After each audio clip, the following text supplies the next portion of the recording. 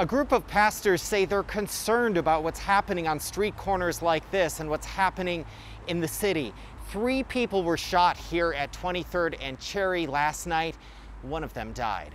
You need funds going right here. Pastor Lawrence R. Willis helped form the United Black Christian Clergy 10 years ago after a spike in violence.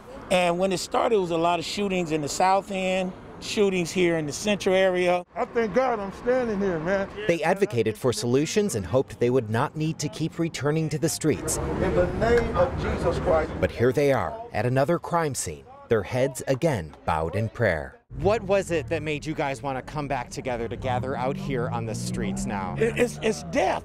We have our black men dying. We see the Black Lives Matter, all this stuff. Our black men are dying right here on the street.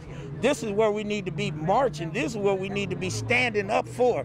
Not tearing up downtown, but finding resources so we can stop the racism and the effects that's happening to Black America. There's a fierce debate in Seattle about defunding the police and increasing spending on community programs, which advocates hope will quell violence on street corners like this. So we got to give our young people hope and let them know there's more than just the street corner. There's more than just the neighborhood. We have a big world out there that we can explore. We just need some resources and some support. Willis says he'd like to see more job training opportunities for young people, perhaps partnerships with the big tech companies.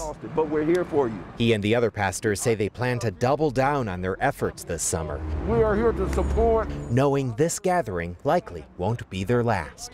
And tonight, another group is gathering at the gas station across the street to remember the young man who lost his life. In the Central District, Ted Land, King 5 News.